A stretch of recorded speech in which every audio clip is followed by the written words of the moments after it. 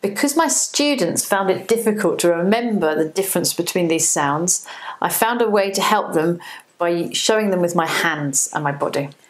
A is for apple, and we make the open mouth like we're biting an apple.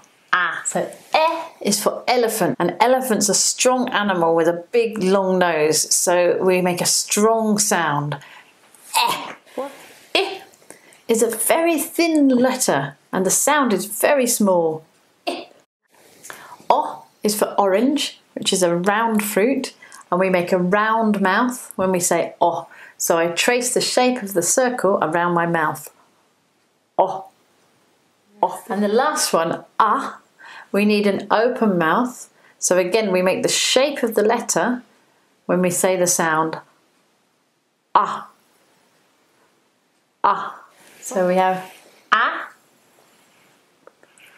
I,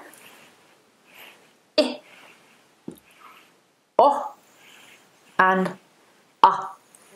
They're important because every word in English has one of these letters in. It can be difficult to tell the difference between these sounds. Also, people speak differently in different parts of the country, so these sounds change depending on where you live.